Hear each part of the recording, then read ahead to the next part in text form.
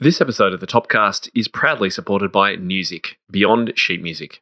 When we want someone to sing, we really have to model that. We really have to let them, hear our voice. Yeah. They have to hear us make mistakes with our voice.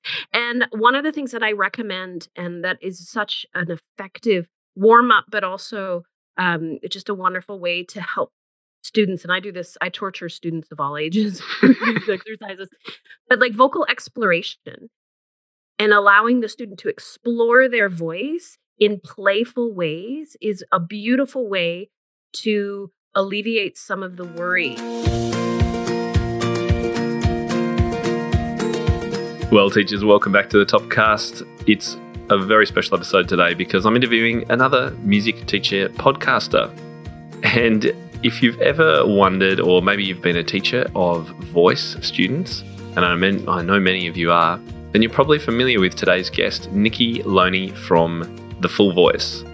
She has a fantastic podcast for voice teachers called The Full Voice Podcast and has some great strategies and suggestions, tips and information about why we all can benefit from our students doing some more singing in instrumental lessons, and also some super simple tips and ideas for how to get started if that's not something that you currently spend a lot of time doing, which is totally fine and totally understandable because most of us were not brought up with much singing in our lessons. Unless you came from maybe Suzuki or Kadai or Orff approach, if you had more of a traditional classical upbringing from sort of 30, 40, 50 years ago, then chances are you probably weren't encouraged to do all that much singing. But there is so much benefit to be gained, and it's why singing is a core part of my No-Book Beginner framework. If you haven't already seen that, then just head over to topmusic.co/beginners, where you can find out more about how I teach in those first 3 to 10 lessons without any reading and without any method books.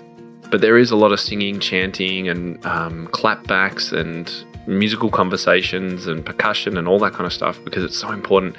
And so today we're going to talk a little bit more about why we should be including singing in our music lessons. So today's guest, Nikki Loney, is a voice teacher, podcaster, and vocal music resource creator from Canada. Nikki has been working with singers of all ages and abilities for 30 years. She discovered her teaching inspiration came from her youngest voice students. Her evil agenda is to inspire teachers to welcome young singers into their teaching studios. And her publishing company, Full Voice Music, has been intriguing voice teachers with fun and educational vocal music resources for more than 20 years now. Welcome to the show, Nikki Loney. Oh, Tim Topham, thank you. I'm a huge fan. It is an honor to be here. It's a pleasure to meet you because we have a lot of your fans in our community and on our team and who've talked about you, and I've been doing some research and you're doing incredible things for the voice students and teachers of the world. So I'd love to just hear a little bit of your backstory actually, because I do have a lot of piano teachers and business people and authors and things like that. We haven't had such a focus on voice, which is what I'm really excited to focus on today. So tell us a bit about how you came to be doing what you're doing now. Oh, sure. Well, I have sung since I was a young girl. My dad was a singer in the R&B era of Toronto, and he loved singing, and he sang with me, played the guitar when I was wee. And so music has always kind of been my journey, and I was a performance major. I went to school for jazz. And like many teachers and performers, I found that performing was inconsistent for income. So yeah, I know, right? And so a friend of mine recommended me for a teaching position, of which I had no business taking that job, but I did. And I was thrown to the wolves, and I started teaching out of necessity. And in my first few years, it was really not enjoyable at all. Right. I joke like I needed the money. I was young and I needed the money. Was that teaching in a school or like a local school? It was a small music school. It was a music store that had lessons in the basement. Right. And it was a little dark. What a lovely place. Lots of natural light flooding in. No lights, just a closet in the basement. But I had everybody. I had little ones and I had adults and I had teens and I had to figure it out. And back, oh gosh, this is going back 30 years. I didn't have any colleagues, so I didn't really have anyone to bounce ideas off of. And I really struggled in the beginning. And I made the mistake of complaining to my dad that teaching was this horrible, horrible thing, and it was so horrible. And he's an entrepreneurial spirit, and he was like, "You don't complain, you fix the problem." So, and he's like, either quit your job and get another job, or fix the problem And stop complaining. and stop complaining. Yeah. And so I realized that the place that I was working wasn't really conducive to colleagues and learning and growing. So I found a new teaching facility and I talked to other teachers. And one of the things that kept coming up time and time again for me was there was really a lack of vocal resources. So we were always trying to piecemeal things together. We'd take some piano resources and we'd look at some violin resources. So we were always trying to find materials that would work for young singers. So when I met my colleague Mim Adams, she was also frustrated with the lack of curriculum for voice students, young voice students. And we just kind of started our evil journey, our plan of trying to put together a curriculum that honored the vocal instrument and honored the young voice student. And that was like 30 years ago. And strangely, she's still my friend and we still work together. And it's been an incredible journey. We've met incredible teachers from around the world, and I'm just in awe of the community that has grown from our efforts, and it's just been so much fun. That's what it should be, right? Right. Did you as a child learn an instrument other than voice? I took piano lessons, not as a young child. My parents had 3 kids. They could only afford one activity. So I got singing, my brother played hockey, and my sister did baseball. But when I was a teenager, I actually paid for my own piano lessons. Oh, wow. Okay. So, yeah, because I knew that I wanted to continue post-secondary, and I knew that I needed to have piano skills. So I used my money that I earned from my part-time job, and I lived out in the country and I cycled like over to the next concession road to have piano lessons. Wow. So, yeah. But so crucial for voice teachers though, isn't it? I mean, having reasonable piano chops does help a lot. Yeah, I wouldn't call myself an amazing piano player. I'm a functional piano player, and I enjoy playing the piano. But if I'm teaching, I find that I struggle sometimes because my brain is listening to the students sing, and then my brain isn't focused on what my fingers are doing. So there you go. Well, I've wanted to speak to you for some time because I'm also quite passionate about the power of singing for any instrumentalist. If you can sing it, you can probably play it, and if you can sing it, you can probably play it better than you could have played it before. But so many of us as piano teachers, predominantly piano teachers, we were never brought up to be encouraged to sing, many of us, and it can be quite awkward, not only singing ourselves, but encouraging our children to sing. And I've talked before about how blown away I've been when I've really pushed my kids to sing, even those teenage boys in slightly awkward times with their voice changing and things like that.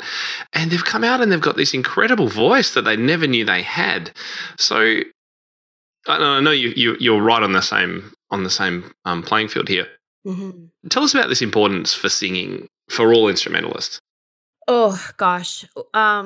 Well, first of all, for anybody that's listening, that's encouraging students to sing and giving them a safe space to do so, that is such important work. And kudos to you, Tim, for encouraging them, especially the boys, right? Like the boys, they need to have that role model. You know, they need to know that it's okay. There's so many benefits for singing, and I mean, just on a physical, for health, like just physical. So singing releases endorphins, and singing, strengthens the lungs, and it makes you, it helps you express yourself. It's wonderful. It's wonderful to regulate emotions, and it can really be an amazing outlet for a student. From a developmental, like, for children and babies, I mean, the recommendation that we sing to our babies, I mean, that's how they learn language, that's how Mm, they sounds. Singing is very much a wonderful tool for the language center of the brain. So there's so many benefits and so many reasons why encouraging people to sing is so just wonderful. The other side of that is that singing is such a vulnerable thing. It's such a vulnerable act, and I was just talking to a colleague the other day, and, like, I've been teaching for, ooh, 30 years, and I don't think I've had an adult student come to me over the 30 years that doesn't have some sort of, like, trauma story mm, or experience where they were made to feel like made to feel insecure about their voices. There's a lot of insecurity and vulnerability there. So when we want someone to sing, we really have to model that. We really have to let them, hear our voice. yep. They have to hear us make mistakes with our voice. And one of the things that I recommend, and that is such an effective warm up, but also it's just a wonderful way to help students. And I do this, I torture students of all ages with these exercises, but like vocal exploration and allowing the student to explore their voice in playful ways is a beautiful way to alleviate some of the worry. Because if we get into worrying about pitch or trying to make corrections, it can really shut down a student. So when you Okay. give them exercises, like my favorite go to, and I share this all the time, and I always get emails like, "Oh, I tried your vocal roller coasters. I couldn't believe how effective it was." So we do a little game in the studio.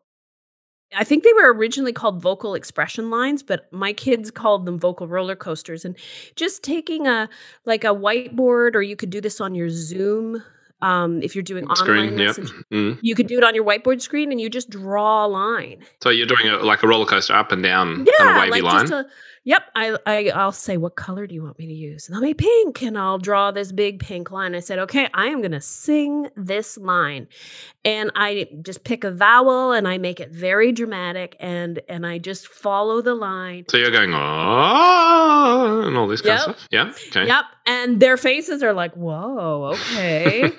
And it's interesting, not only is it a wonderful way to encourage them. It's an amazing assessment tool because if you get a student that maybe they're not quite sure, and maybe when they go to sing it, you say, okay, maybe you'd like to sing that now. If they keep the pitch set really small, you kind of know that they might have some insecurities about making those sounds. Mm. And then you could say, "Ooh, that was a very good roller coaster. I wonder what happens if your roller coaster went higher." And you just play around until they hear the sounds and maybe they giggle a little bit. Yeah, yeah. And that is such a it gets them breathing, it gets them using different parts of their register outside of their speaking range. And it's so non-threatening because you're not making corrections, you're not asking them to match any pitches. You're not setting like like, let's see if you can do this kind of parameter. Mm. And it really just opens things up. So anytime we can explore and have fun and just be silly with the voice, it's like it's so beautiful. And then, of course, you turn you hand over the whiteboard marker, or you allow them to annotate on your Zoom screen, and then, of course, they'll draw a crazy line Swells and, yeah. with swirls and crazy, and then you just go for it. You're just like, "Okay, I'm gonna sing that. You wait. I'm gonna totally sing that line." And by reversing it and letting them be the teacher and make you sing something crazy, you are meeting them at where they are at rather than asking them to meet you and to do all these things that might make them feel vulnerable. Mm. So vocal What exploration that's is game. fantastic. Yeah, I really, really like that. Such a simple idea. I can picture it. I can see it being super useful. And I think that's a mistake that I've definitely made, and many teachers listening have probably made, where they've approached singing when they've needed to for an assessment or an exam or preparing students Sure. for a scholarship or whatever it is. And suddenly they go from no singing, but playing their Mhm. instrument for 5 or 10 years, to having to match a pitch or pick the middle note of a 3 note chord. And these are just incredibly difficult things to do for most people, unless Mhm. the child is blessed with some kind of perfect pitch. So I think that's a really great go-to first activity for a student, and any teacher listening could try that with any student, Mhm. new to their studio or not. What about for the students that you're taking on at age 6 or 7? I mean, you could do the roller coaster, obviously, but what are some of the Mhm. initial things that we as instrumental teachers can do with those students so that 5 years down the track, they're quite confident singing and more comfortable? That is a great question, and I'm a huge supporter of using the solfege system. Hmm. And I with the little ones, I definitely use the hand signs. The challenge sometimes with singers, uh, and I always try to encourage this, is allowing them to internalize sounds, and to get to know their voice. I call it making peace with their voice. So I love using solfege, and when it comes to matching pitch, and this is a mistake I used to make all the time. You would go to the piano and you would play middle C, Hmm. and the fact is that for some kids, middle C is actually not a comfortable note, and that's not where they might be successful starting. So, if you use movable do and solfege, you can move the tonal center to wherever the child wants to be comfortable. And you ask them to let's sing do re mi, and then you allow them, if their pitch drops a little bit or if their pitch goes up higher, that's where they kind of want to be, that's where they naturally would like to sing. Mm. And then you go to where they are most comfortable, and then you can take like really small little fragments like do re mi, or repeated notes do re re mi mi, and you just play call and answer. And again, with the little ones, that physical activity, getting them to focus on the hand signs, can help to alleviate a lot of the wiggles and the busyness and the Mm. fidgety, because they've got something to focus on. But it's also a visual for them, which can help them to develop their pitch. So if you're doing any kind of work, back and forth, voice to voice, using hand signs, finding the key that works for them is lovely. And again, I used to get really worked up about, okay, we're going to start on C and you have to find that pitch, and oh no, a little bit higher, or Mm. Mm. we really get worried about when children struggle with pitch, and it's not it's something that usually works itself out if we allow them the space to just work and hear and feel and explore. And it does get better, with just simple phrases back and forth, back and forth, back and forth. Mm. Is another alternative to the here's a pitch on the piano and you sing that, to have them sing a pitch and try and find that pitch? Oh yes, absolutely. Yeah. Absolutely. Okay, that's good because that's something that I've done before. Yeah. I'm just getting your blessing Oh on what no, I'm I doing love now. that. And that also I think that's very, respectful of the student, like, you show me where you wanna sing, because 'cause I'm gonna find that on the piano, and now I know where you are at, Mm, rather than you have to find where I am, and hopefully that pitch is comfortable for you. right. But I love that, I love that. Yeah. I play a game with my students where one of my students, she's a little smarty pants, and she does take piano lessons. So she comes to her Zoom lesson and she'll be like, "Nikki, I'm gonna sing a note. You have to tell me which note it is." And I'm like, "Oh, Esther, it's been a long Well, day." without But playing it. without playing it. And I'm Okay. like, she's like, "I'm pretty sure it's an F." And I think she might be one of those children with like really good accurate pitches, like perfect pitch. And I'm like, "Oh man, she's gonna test me today again." Love it. Can you get it? See, yeah, sometimes. Sometimes I'm like, I don't know." Bring your scores to life with Maestria by Music. Maestria is the first optical music recognition technology powered by artificial intelligence. From a simple picture of a paper score, Maestria can create an interactive live score that you can listen to, speed up, slow down, and transpose. Live scores are compatible with music and any music notation software or digital audio workstation. Find out more about Music and Maestria and create your first live score at music.com/Maestria. That's music, NEWZIK.com/MAESTRIA. Music, beyond sheet music. So using that Kadai approach, solfege, right from the early lessons. So if people are listening and they're working with preschoolers or really young kids, or any new beginner, I guess, it does become harder in the teenage years and adult years, so definitely, because people get so much more reticent to sing. But if you make it, I've always found that if you normalize it from the beginning, then it's not such a big thing. It's when you suddenly, after 4 years of teaching a student who's never sung, go, right, we're going to do some singing because you need to do it for this oral test or whatever, that's when it becomes difficult. So for teachers listening, perhaps would it be valuable if they had a spare, even 2 or 3 minutes in a lesson? Just every lesson or every couple of lessons, do some kind of singing work. Yes, and I think that can be such a valuable exercise. Mm. And I mean, you talk about all the different activities that, piano teachers can do to keep their students engaged.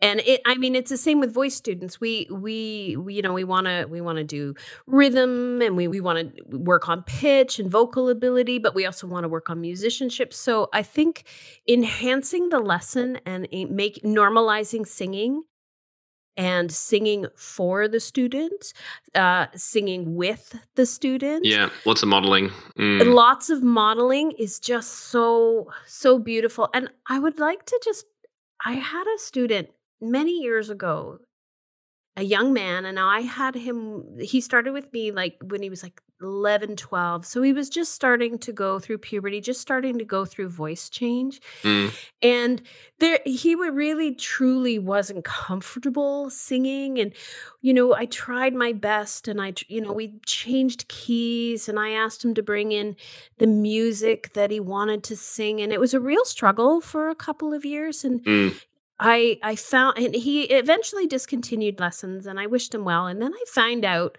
like 5 years later, he's a lead singer in a band. No way. And he's writing his own songs, and singing is something that he absolutely loves. So we all, as educators, we know that we might not see those results in those first formidable years of learning, but you don't know what influence and what seeds you put. That's amazing. In there. And you give them the permission. They just might not be ready for it when they're with you. You just never know. Yeah, and I used to be particularly hesitant to get my teenage students to sing. But as I've said, I've found out that many of them, I mean, some of them, yes, they really do struggle if they've not been brought up with this as an approach. But others suddenly find that they've got a really nice singing voice. They could sing in pitch, and they really quite enjoy it. Another tool that I've used, now tell me if this is a bad thing or a good thing. Okay. What do you think about kazoos? Ooh, kazoos are a wonderful tool. Ah, yes. Okay, win. Because the thing that I love about them is that to get a sound out of a kazoo, you have to hum a pitch into it, right? But it's not quite singing. Kazoos are a wonderful tool. Actually, I want to shout out to my friend Dana Lentini, who's also an advocate for working with young singing students. She when somebody signs up for her studio, they get a welcome package that includes a whole bunch of things, and one of the things in the welcome package is their own kazoo. All right. And she uses that, and I've used that as a like a warm up, right? Because you do have the kazoo, you have to have quite a bit of breath energy to Mm. make it sound. And yes, you have to sing a pitch. It's a wonderful warm up. And there's a disconnect because it's not their voice making the sound, it's Right. this Yeah. instrument. So again, if you have a student that's maybe anxious or, not comfortable with making the sounds themselves, a kazoo can be a wonderful introduction tool. Well done, Tim. Oh, yes. All right. Approved by Nikki. That's good. I'm happy. And what kind of improvements or outcomes would you expect from instrumental teachers who start encouraging more singing in their lessons? What would they see in their student or hear in their students? That's a great question. I think when we vocalize a line, I think teachers will probably see um, perhaps more expressive phrasing. Hmm. So let's say we're talking about a piano teacher. Sometimes it's helpful depending on the type of learner. Maybe you're working on articulation with the hands. Well, if you vocalize it can actually help. I have a lot of colleagues who are phenomenal pianists, but also piano teachers, and they will sing phrases for their students and ask the student to sing the phrase to help with the musical shape of it. Shaping. Yeah. Yep. And I think too, I always tell my singers, my teens, I'm like, if you can play an instrument and sing, you'll be more likely to get a background vocalist job, right? Because there's more gigs and the Or more skills you busking. have. I mean, there's lots more ways to make money. Right? But I also think too with internalizing pitches and sounds, like if you're looking at a score and you want to sight read it. Like whenever I look at a score and I have to like, I'm going to play it or I'm going to sing it, I always kind of sing it first. It plays in my Get a head. So I shape think for it in your head. I Yeah. get a shape for it in my head and I can vocalize it. I know a lot of teachers that will sing a phrase rather than play it for them. Or if they are trying to change the attack. I know I have a lot of friends that teach violin, and they will use different like scat syllables for the Mm. different bowing, right? Right. So again, vocalizing sounds can help us explore the instruments differently. Mm, yeah, there's so much value in doing it. I really hope people listening, if you're not currently, if there's not an element of singing in your lessons, then I hope this will make you consider whether that's something that you could do. Really, really great to unpack some of those ideas, Nikki. Mhm. I'm really keen to find out a little bit more about the podcast. So you're a fellow podcaster, which is why you Yes. sound so fabulous on the microphone. Oh, shout out to my husband who has all the fancy gear. Okay, full disclosure. Full disclosure. I said, "Oh no, I'll just do it. I'll just do it on my laptop. It'll be fun." He's like, "No, I'm going to set up the microphone for you." Right. Well, you can't get away with it. I can get away with it because I'm not a vocalist, so I can. Tell us when did you start so it's called the Full Voice Podcast. When did you start Yes. it, and how's it all been going? So we started the Full Voice Podcast 5 years ago. We're just finishing up our 5th season. Wow. Okay. Well, I started in 2015 too. It must have been similar time. Yeah, and we kind of started it as an experiment. Hmm. I was writing a lot of blogs and I was writing a lot of articles, and I didn't feel that I was getting any response. I wasn't getting a lot of comments, and writing is a lot of work. And my husband kind of said to me, he goes, you do talk a lot. Maybe you should have a podcast because we have a recording studio here at the house. And at first I was like, "Oh no way! Who would listen to a podcast about teaching voice? Like, who would listen to that?" But we put it out there, and the first year, we just got such a great response. And our niche market is voice teachers. And we talk to voice teachers from all over the world. I've interviewed people from everywhere, including Australia. And yeah, it's been such an amazing experience. And I have to say, as a teacher, having the opportunity to talk to all these incredible educators has totally enhanced my Oh, teaching yeah. and I have learned so much, Mm. and I've been in awe of my guests and how their contributions, and I know that I've taken every single good tidbit right back to my teaching studio. So for me, it's been just enhancement. We changed our format this past year. We went to like a show format. So now what we do is we have expert returning guests. So I have a voice teacher who's also a social media expert, and I have a voice teacher who's a business expert, and I bring on the teachers that are experts in pedagogy, and I have vocologists that talk about anatomy and all things the science of singing. And then we bring on featured guests, and we just discover some amazing things. And it's been incredible. Oh, so Like you do I've all that in one episode? Ah, Yes. like a variety show almost. Yeah, yeah. Okay. And it's been. I mean, it was challenging because we went from the one guest per episode to a whole bunch of guests per Mm, episode. So, mm. so my team, we really had to streamline our organizational strategies and how we manage all the content and everything. And it was a little crazy for a few months, but we really like the new format. That's cool. I'm going to have to check that one out. Get some tips. I like it. Ugh. Funnily enough, you started in a very similar time and for a very similar reason as well. I was finding that blogging, while I love writing, it does take a lot of time, and I Mhm. really enjoy just chatting with people and meeting them. And I thought, Yeah. why don't I just record this and share it? It's just such a fun medium. So Mhm. congratulations on your successes through that. And Oh, that's led thank you. to some publishing, some books. So tell us about those as well. Well, our publishing company existed before the podcast. All right. Yeah, so Full Voice Music, my colleague and I, who were scrapping it out in the early days without any resources, we started by just creating one-page activity sheets, and we tested it on our students. We compiled it, and long story short, after about 5 years of research and testing, we released the full voice workbooks. And the full voice workbooks were just an organized curriculum that allowed teachers to structure lessons and include the musical foundations of music theory and rhythm reading and learning to read music, but presented in a way that honored the singing student.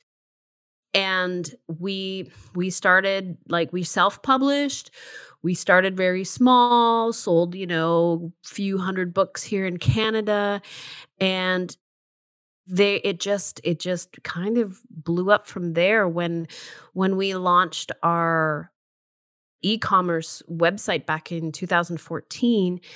And it was, people were like, there's nothing like this for singers, and this is so helpful. And then this past year we've actually partnered with children's songwriters. So we have Donna Rodenizer, who's here in Canada. She's in Nova Scotia. And actually our other children's songwriter is an Australian Mm, by the name of Lynn Lehman. So he runs Song Library. He's down in Adelaide. cool. Yeah, so we partnered with the children's composers because voice teachers are always struggling to find age appropriate repertoire. And now we offer single song downloads and music that's crafted for the younger singer. So our company mandate is really truly just to create resources for the young voice student, and resources that are fun, that are educational, that make teaching much easier for the voice teacher. And it's been a long journey, but the books are sold worldwide. That's amazing. Yeah, Yeah, congratulations. thanks. It's really great. And I know that there are a number of vocal teachers and teachers of piano and voice. I mean, they're Mhm. quite common, really, in many ways. So where can people go Mhm. to find out more about those books and your podcast? Well, they can visit our website, which is thefullvoice.com. And I would highly encourage everybody to check out our free resources page because we share fantabulous little free downloads that most of them are based on vocal exploration and having fun. And we just put out, you would love this one, Tim. It's called Pretty Itty Bitty Kitty Unicorn. And it is a vocal warm up tongue twister. And it's just fun. It's just fun. And yeah, so if you go to thefullvoice.com, you can find all of our resources there and the podcast, but definitely check out the free resources page where you can try out some of the songs, warm-ups, tongue twisters, teaching games. It's all there, and you can dip your toe in and have some fun with your That's super cool. Yeah. In my earlier career, I did a lot of musical theatre conducting. Ooh, So, yeah, I used to always be looking on the lookout for various warm-ups to keep people inspired. Actually, I didn't really enjoy ever doing warm-ups with students, but if you find the right ones, they can be quite fun. I have conducted a lot. I mean, it's not my area of specialty, but I've always been thrown into conducting choirs and, and groups of singers and musical theatre, so I know all those things well. I love that. Conducting, that's one thing I struggle with. With the keeping the beat and then pointing at people. Oh, yeah. Well, can't put those two things together. It's a whole art form. And I've been on courses. I've conducted orchestras and bands, and it's all different. And it's amazing. It's like becoming a jazz pianist. Like you have to almost learn the whole instrument again. It's another whole complete art form in itself. Conducting. I'm in awe of great conductors and what they do. Although it's often misunderstood, really. People don't think they do very much. Anyway, that's subject for another podcast. Sure. Nikki, anything to kind of wrap things up with? Any final thoughts for the teachers listening? Well, first of all, Tim, I want to thank you for this opportunity. It's so lovely to meet you. Pleasure. I've been following your podcast and what you do. What you do for teachers is fantastic. And if I can leave teachers with just a little inspiration. Right now, there are families looking for teachers, voice teachers for their kids. And parents are recognizing that their children want to sing and are inspired and find joy in singing. And they are looking for professionals to help their children and to enrich them. And my evil agenda is always to encourage teachers to welcome young singers into their studio and to give them that safe space. So there's huge opportunity. And like you said, there's just so much benefit to singing, and in our lessons, we can enhance them. So I want to encourage people, send a virtual hug to everybody. If you're creating those safe spaces for singers, it's truly an amazing gift that will give that person confidence for their lifetime. Amazing way to finish. I can't say anything else except thank you so much, Nikki. Thank you, Tim. This is wonderful. Well, I hope you enjoyed today's episode with Nikki. Do go over and check out some of her resources. And make sure you try out some of those ideas for getting your students, if you're a piano teacher like me, getting them singing in lessons. There's so much that can be gained from it. And you'll be surprised. You may have some amazing singers in your music students. Next week on the podcast, we've got another member spotlight. And our member spotlight's a little bit different this time because the member that we're going to be introducing to you next week had quite a revelation, even an epiphany, one might say, when they were really feeling burnt out, down, and struggling and really not looking forward to teaching day to day. And just one simple change in mindset and change in thinking completely shifted everything that they did. And she's now absolutely enjoying her lessons again. She's taken on a completely different perspective, and we're going to find out what the simple shift in her thinking was, how it came about, and the impact that it's had on her and on her students. That's next week on the Topcast. Until then, I'm Tim Topham. You've been listening to episode number 246. Make sure you check out the full transcript and show notes at topmusic.co/episode 246. And we will speak to you again next week. For more information about this episode and to find out how to enhance your own teaching, visit topmusic.co. You'll find everything you need for your studio, from lesson plans to cheat sheets, quick win teaching ideas, and guides on how to build your teaching business. Plus, you'll be connected to a global community of the world's top music teachers. And when you're ready, join hundreds of other teachers around the world by becoming a Top Music Pro member and get access to all our bonus content and flagship courses. And don't forget to follow topmusic.co on social media and subscribe to this podcast wherever you listen to it. That's all for today. We'll see you in the studio.